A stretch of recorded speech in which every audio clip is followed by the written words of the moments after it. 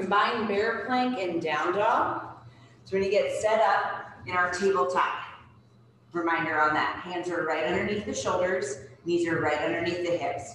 Bear plank, we're gonna elevate the knees. So tabletop, elevated knees is bear plank.